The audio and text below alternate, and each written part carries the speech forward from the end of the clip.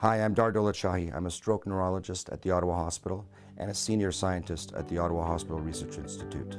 A large part of my job is treating strokes acutely in the emergency department. And most strokes, when people think of a stroke, is the clotting variety, called ischemic strokes.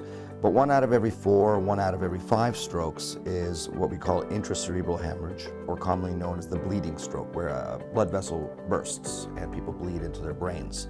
That's actually the most devastating form of stroke. It's the one that leaves a large proportion of people permanently disabled, and unfortunately a good 40–50% don't survive the first 3 months.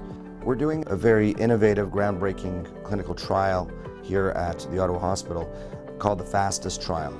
This uses a compound called factor VII, which is natural in your blood. It's a clotting protein that we all have, but it's concentrated.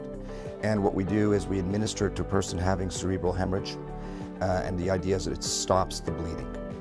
So when a patient arrives in the emergency department with a cerebral hemorrhage, that'll be about 1 in 4, 1 in 5 strokes, we'll be waiting for them at the scanner and preparing this medication right here. So our hope is once this trial is done and it shows that this medication can stop the bleeding, minimize injury, that we'll have a new treatment for cerebral hemorrhage. Patients would come to any hospital, anywhere in Canada or the world for that matter, and when they're determined to have bleeding in the brain, they'll be given this medication.